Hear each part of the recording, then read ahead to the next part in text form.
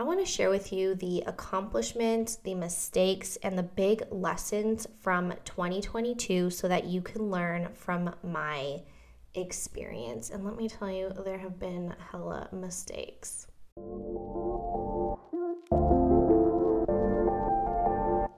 Welcome to the Aligned and Magnetic podcast. I'm your host, Lauren Ashley. I'm an ICF certified business alignment coach, and they call me the money mindset and manifestation queen. I'm here to help you make your vision for your life and business a reality and doing it in a way that lights you the fuck up. If you're ready to build an aligned, magnetic, and profitable business so that you can live the life of your dreams, you are definitely in the right place. In this podcast, I promise to provide you with the raw lessons, the tools, and powerful questions to help you on the way to creating success your way. Thank you so much for being here. Now let's dive in. Hi, love, and welcome back to another episode of the Aligned and Magnetic podcast. So like I said, today I'll be sharing my accomplishments, mistakes, and lessons from 2022. I really want to just give you a recap of what went down in 2022 so that you can kind of get an inside perspective on what my business looks like and how I run my business, and obviously learn from the mistakes that I made, because I definitely have some lessons to share with you today. So to begin, my intention for 2022 is really to set foundations in my business. I remember reading my numerology report, and it was literally, and I also remember actually receiving a lot of intuitive guidance around foundation. It was something that just kept coming up for me, like foundations. So to me, what having foundations really means is having a business that can run smoothly and efficiently. I kind of took a hiatus in 2021 after my divorce. I kind of went down this like healing journey and self-discovery journey, which was so beautiful and so necessary. And I really took a step back from my business in order to do this, right? And I wasn't necessarily set up in my business to be able to do that. And I definitely needed to go through this process in order to make the changes that I did make and get to the place where I am. But essentially, the biggest thing that I realized is like, okay, I want kids soon. You know what I mean? Like, I'm almost 30. I want to travel more, and I don't want my business to be reliant on me showing up all of the time in order to sell. I would like to have systems in place that can sell for me so that I don't have to be on my phone all day, every day, so I can raise a family and be very present. You know what I mean? As much as I love work and I love being in my office, I also love people. I love doing things that excite me. I like being creative, and I don't want to be tied to my office all of the time.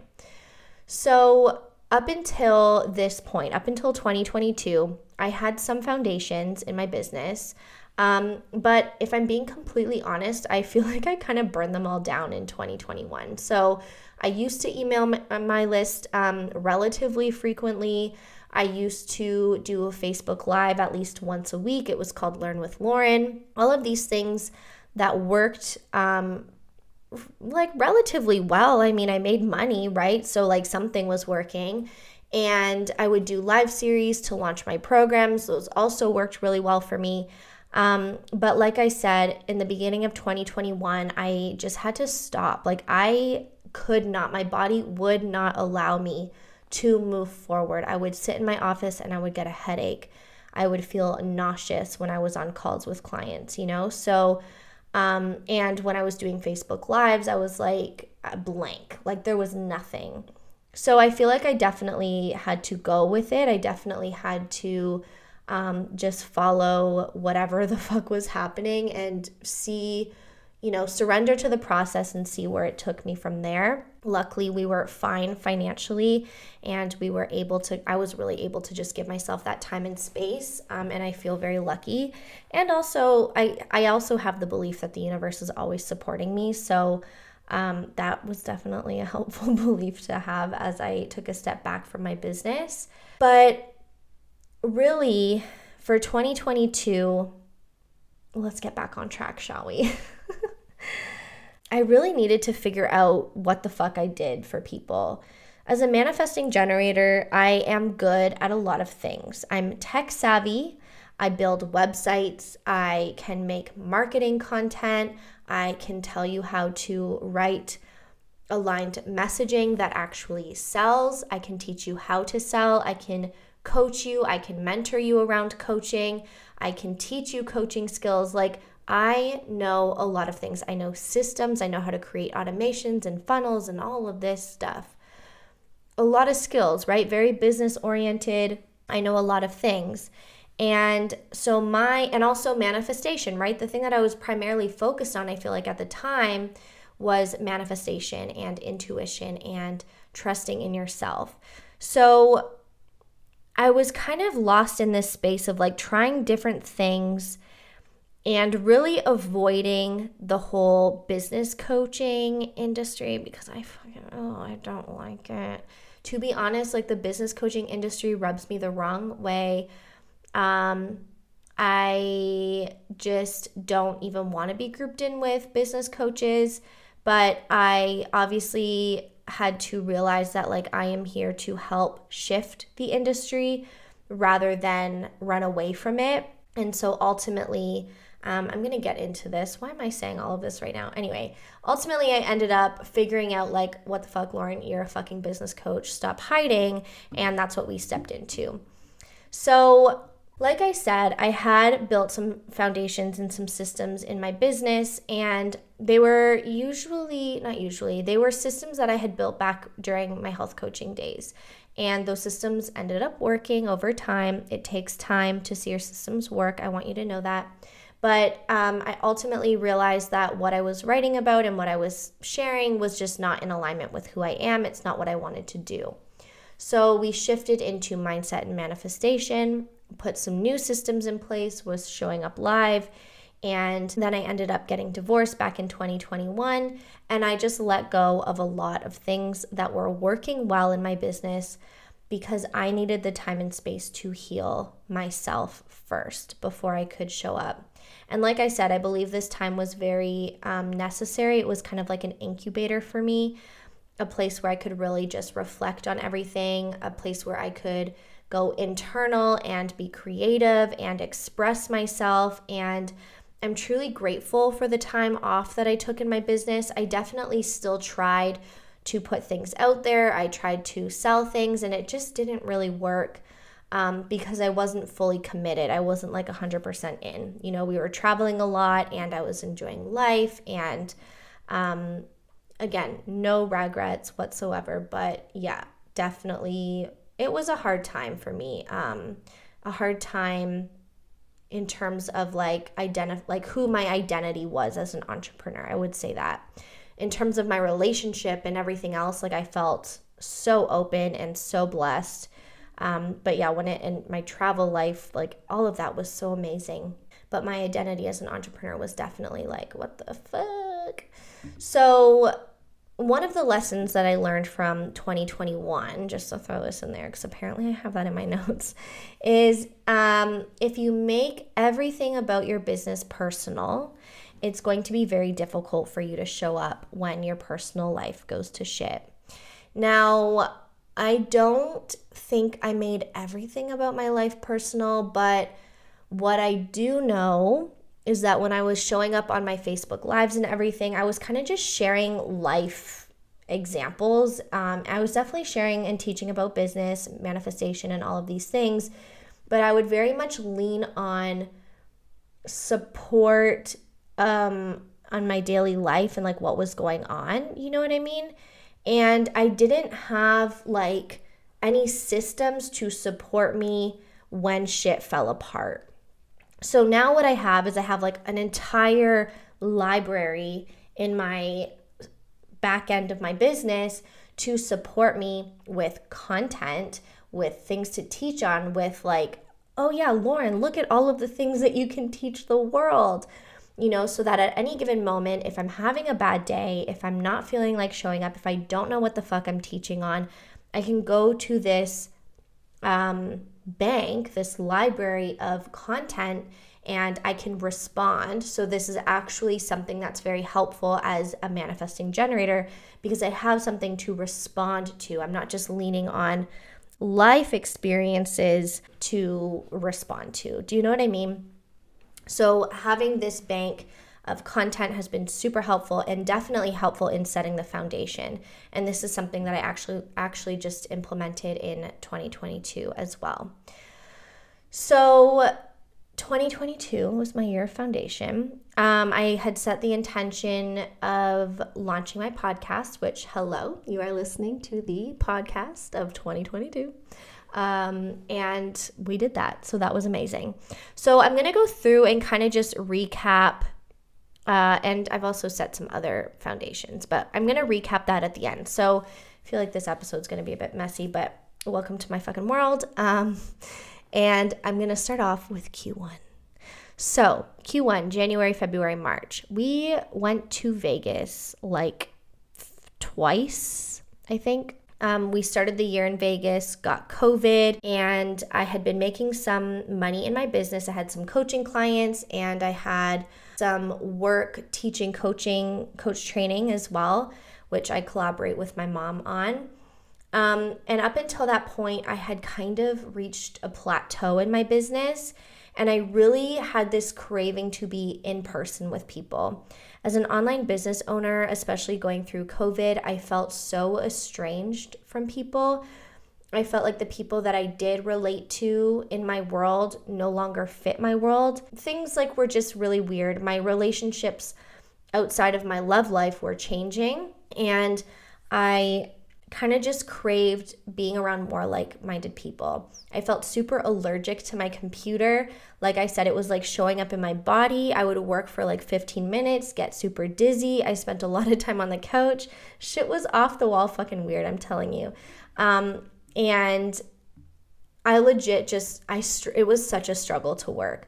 So, of course, I'm all about multiple streams of income, especially when you're starting a business, and luckily getting into events and also teaching coach training was super helpful at that time, and also had a couple one-on-one clients. So I wasn't focused on like launching anything. I don't think I had launched. I think I tried to launch a line of Manifest the year in December before that, but it was not a success, which that's okay. So something that I picked up in Q1 again were my team meetings. And this is super, super important. Even if you don't have a team, this is one lesson that I want you to take away from this episode today, is that if you do not have some sort of meeting with yourself, some sort of ritual to sit with your business every week, you can probably expect your business to look like a fucking hot mess. So every week, I now, since 2022, have been meeting with my team again, and we just set intentions. Like, what are we grateful for? And I have to be honest, like, we've kind of gotten off track of that, but mostly like, what are the intentions? What are we promoting? What are we working on this week? And what are the intentions? What are my expectations as a business owner? I had to really remember that, like, I'm the leader here. I'm the one that pays the bills, and I'm the one that is leading this business forward. I need to step into my leadership. It is not the responsibility of my team to carry my role as a leader. So if you, like I said, if you do not have a team, how can you carve out some time every week to commit to yourself, to be in your business, and to set intentions?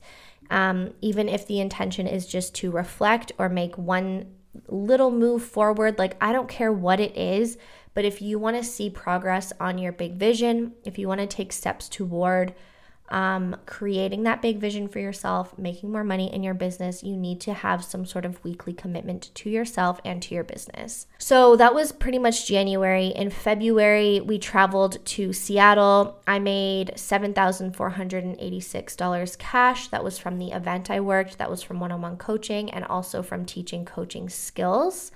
My dad also came to, and that was one of my actually higher cash months in 2022. Getting confused now because we're in 2023. We also had my dad come to visit in February, and then in March we were back in Vegas again. So then in March, I decided to start being a little bit more consistent and intentional with Reels, with TikTok, with posting. And up until that point, I had been kind of just frustrated with the whole algorithm thing, with getting out there. And I felt like, I guess, kind of restricted and like, I don't know what the fuck people want to hear from me. You know what I mean? And so I stopped and I took that time to reflect, which was definitely key. And come March, I was kind of thinking like, okay, let's put that aside. Like, how do we open up our mind? How do we think about this in a better way? Because we know being consistent online is definitely key to building better relationships. We also traveled that month to Merida for Alexis's 30th birthday, which was a lot of fun. I bought my iMac, which I am using all the time, every day, and I'm obsessed with, and I love it. And I think I really needed that to start my podcast. My 2015 MacBook Air was not doing it for me anymore. She's still obviously super useful when I travel, but definitely glad I made that investment in my iMac. I also shared some interesting business updates. So I closed down the Feminine Alignment and Manifestation Shop where I had all of my courses and my bundles available. These courses and bundles didn't sell because I never ever spoke to them. I never sold them. I also announced that my connection/discovery calls would become paid calls, which after doing this didn't feel right to me. I think the reason that I made that decision was because I was feeling bitter. And I felt kind of like, it was kind of coming from a scarcity mentality of like, I give so much on these calls and then I don't get anything in return, right? Which is obviously a limiting belief.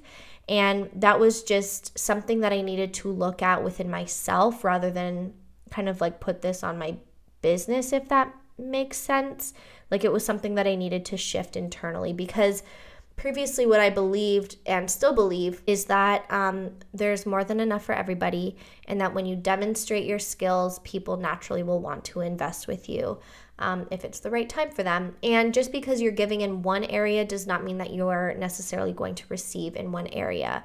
But because I had been going through the shit, like literally the muck, like I said, just felt a lot of bitterness. I felt like I'm ready to like get clients again. What the fuck's going on? And so it was kind of like a temper tantrum kind of thing. So the other thing around this too is that I feel like this is being like part of being a manifesting generator is testing things out and seeing how they feel and then adjusting as necessary. So I tested putting out there that my connection calls or discovery calls would become paid calls. But anyway, the point of all of this is that I was experimenting. I also have the line 6 in my profile, which acts as a line 3 in human design, which is all about experimentation until around the age of 30, which will be next year. So I'm still in the process of experimenting.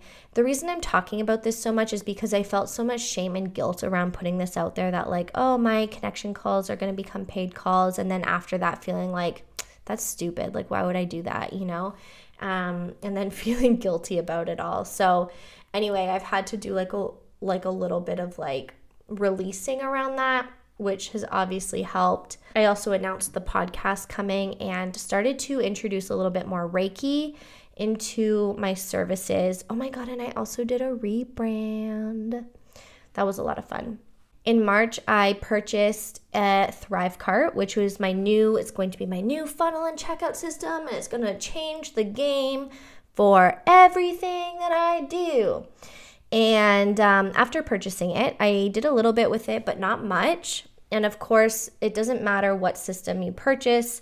Of course, some systems are better than others, but you got to work the system, right? The system's not going to work on its own. So you actually have to do something with it and you have to make it work. It doesn't matter how you invest your money, but if you are not doing the work that you need to do, the system is not going to do its job either. So that was the main lesson from that.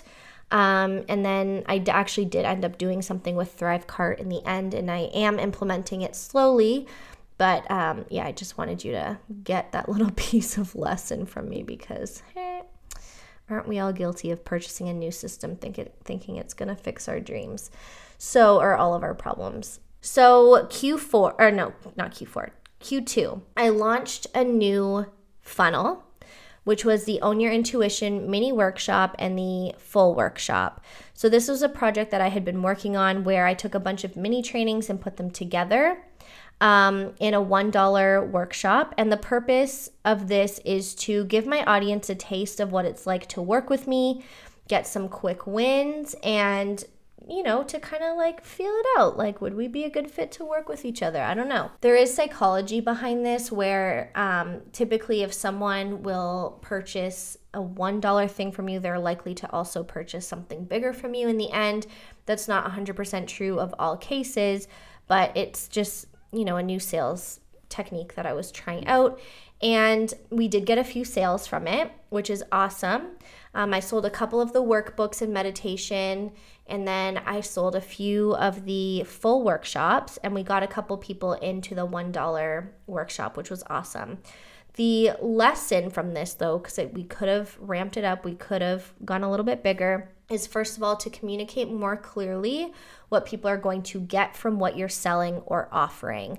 I feel like at that time my language was still very airy-fairy, still very intuitive and fluffy and ethereal, you know what I mean? But people live in real worlds, and when they're trying to decide if they should buy something, it is typically both emotional and logical, but we need to actually speak to what it is that they're feeling. And also provide, your content has to also speak to what it is that they're feeling and what they're going through and solve their problems. So in April, we also went to San Francisco. Alexis was working an event and I went to support her, but mentally I was in a very terrible place.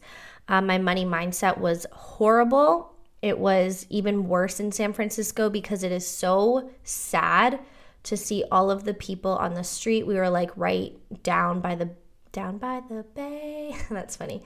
We were by the bay. That's what it's called, right? The Bay Area, I think. Anyway, it's just very sad, very unfortunate. And it always makes me sad as well.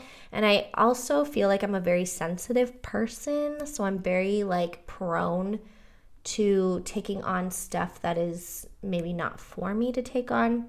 Anyway, the lesson here is to mind your energy and mind your mind. And no matter what comes up for you, time-wise, no matter what it is that you're working on, always create space to work on your energy and your mindset. So May, more sales were coming in from Own Your Intuition, so it was obviously working, which is awesome. I wrapped up my last cohort of the Coach Approach system, which is the coach training academy that I teach in. And at this point, I decided I needed to take a step back to fully focus on my business. This was not a smart short-term financial decision. This was very much a long-term financial decision. It didn't make sense financially to let it go that soon because I was still very much relying on that income in my business. But it was taking a lot of time and a lot of energy. And honestly, working with my mom has been challenging just because, I think, first of all, family dynamics. And second of all, it's difficult for me to not take on so much. I'm such a person that steps up all the time. And I did that throughout my life, all the time because I was the oldest. And my mom says, you were my right arm. You were right there for me all the time. I'm yeah, that's why I needed to take space, So I finally decided that it was time to stop. I was that person that was complaining a lot. Everything was great and I loved facilitating and I love my mom to bits. She's a genius in coaching and very masterful at her craft. And I loved being with the students and I loved everything about it. The part that was difficult for me was working with my mom, and it would frustrate me and I would leave calls feeling very depleted. And so I was ready to finally say yes to myself, even though I didn't know where the money was coming from. And so the lesson here is shift your energy or get the fuck out. Because I see so many people complaining all the time about their circumstances, their jobs, whatever it is. They're frustrated, they're not in alignment, it doesn't feel good, they're drained, blah, blah, blah, blah, blah. And you have a choice. Like, there's always a choice to be made. And I'm very glad that I did make the choice to step away from that, because our relationship as mother-daughter was not in a good place at that time. And I feel like we both needed the time. I needed the time certainly to heal and to pave my own path and to step away from her business. And so I don't regret leaving whatsoever. And what I have to say to this is, like, the more you ruminate over the situation, the more feelings of unhappiness you are going to create, the less magnetism you are going to exude. So fix your energy or leave the situation. Those are your two options. Otherwise, you're going to stay in the same fucking cycle. Fix it or leave, okay? That is like my little like hard hammer, whatever moment. I will actually be providing an update on the coach approach system and where I stand with that in my next episode, so you can stay tuned for that. So now we are stepping into April, May, June. Oh my God, June. Okay. So I launched Rise Goddess, one of my most popular programs, the program that made me $13,000, the first launch, and it failed fucking miserably. Why did it fail? Let's have a look at this.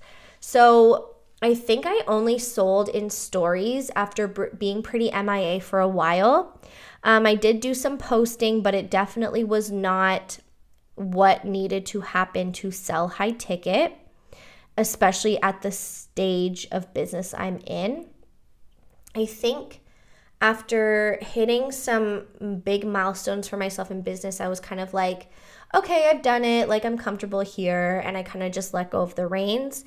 And that's definitely lesson learned. Don't get comfortable where you're at. Keep going. Keep, take the space that you need for sure. Take the space, but like keep going. Don't stop. Don't sabotage yourself. And that's my big lesson there.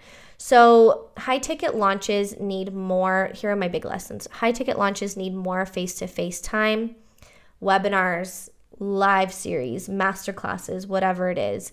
You need to be connecting with your people. People are not going to just buy a product from you for like no reason. You know what I mean?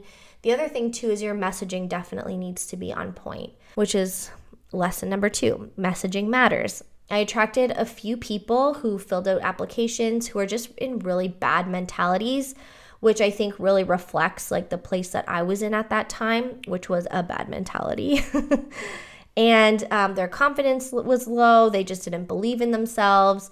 And they were not in any place to even be ready to do the work that was required in Rise Goddess, which Rise Goddess is like my program to really get into alignment and start manifesting results in an easier way, like not pushing, but really just learning how to work with the universe. So yeah, these people were not ready. And the message that I was putting out there was attracting the opposite of my soulmate clients. So after this launch, I realized like, okay, I need fucking help. Like, I'm so tired of, trying to stick spaghetti on the wall and see if it's stuck. And I was also really needing that connection with my audience and that purpose in my life again when it came to coaching. And so what I did was I offered Rise Goddess to a couple of past clients so I could really take at a really low cost. So I could take the time to not only support them, but also get really clear on what the purpose of the program is. And ultimately, it helped me out a lot, which I'll speak more on in just a moment because I had some big epiphanies come August around this. And if I hadn't been supporting these clients, I wouldn't have figured it out. So the lesson here as well is everything happens for a reason. And I want to encourage you that like, even if shit fails, keep going, find a way to keep going, find a way to keep like serving your people. And that might mean shifting the program that you sell. That might mean not selling the program or not offering the program that flopped, right? but listen to your intuition. My intuition at this time was really telling me, like, you need to help these people and you need to be connected. Like, you need this for yourself and for them as well, but you need this more for yourself. So that's what I did. I also asked for a $20,000 loan to buy me time and to also invest in my business, because I saw the potential in my business. I knew that I could really get it to the numbers that I wanted it to be at. I know that my skill is good. I know all of that stuff. What I needed was support to really help me nail my messaging, so that I could attract my soulmate clients and also put those foundational pieces in place. So I hired my coach because I was tired of doing it on my own. My confidence was super low and I didn't know what the fuck I did to help people anymore. So it was like, you gotta get some support. I also tried to start a retreat. I did a lot of research. I found two really ideal places. One place, we got out of the car and I literally felt the energy shift. It was like, whew, it was amazing. And I will host a retreat there at some point. But I decided not to, because even though it felt aligned, even though I definitely wanted to work with people in person, I knew that I needed to build my foundation first. I knew that I needed to reconnect with the people that I had lost touch with. Otherwise, I would just have like a handful of people at my retreat and it wasn't going to provide me the financial stability that I needed. So in business, we have to make like intuitive decisions. We have to consider definitely our alignment and our desires, but not jump like feet first into a situation if our intuition and if logically speaking, it just doesn't make sense. So it's both. It's the intuition and it's the logic. I'm also a huge supporter of making very illogical situations, right? And also it just didn't feel like the right time. I didn't have the green light. My gut was not ready. So we backed out. And something that I knew, I felt super overwhelmed by the idea of running the retreat, by the idea of bringing in food, bringing in people to do yoga, bringing in this, bringing in that. And it was just way too overwhelming for me. And I knew that vibe was not the vibe that I wanted to approach this with. So I decided to shift. In June, at the end of June, I also launched my Telegram community, my free Telegram community, where I post daily guidance and daily intuitive messages, motivation, manifestation tips, all of that good stuff. And I also was back in Vegas. We were back in Vegas for my mother-in-law's surgery, which went really well. Everything was great there, and we got sick, unfortunately. So we actually weren't even really able to support her that much. We ended up staying in like our hotel room most of the time. But after this trip, I really decided like, okay, I need to travel less. This is like way too hard on my body to get sick all the time. We had been sick like a couple weeks prior to that as well. I think Alexis came home at some point with some sort of bug. Anyway, July, we went and spent 3.5 weeks in Canada with my family, which was awesome. I started practicing more Reiki, and I started my It's a Vibe newsletter, which is a huge win. We've been going strong on that for 25 issues. Yeah, 25 issues, which is amazing. That is like, I feel like super consistent for me as an inconsistent being. And I also cleared my email list. I deleted over 200 contacts. But it was definitely necessary. I went from an 8 to 10% open rate to a 30 plus, like 30 to 40, I want to say, percent open rate, which is really amazing. It was also super scary because I only had like 300, maybe 300, almost 400 people on my email list. And I was like, oh my God, what if like these people want to buy from me at some point? You know what I mean? But no, you got to like shed the stuff that's not working, shed the people that are not paying attention, that are not there. I also know my emails were kind of ending up in a lot of spam, so we fixed that as of lately.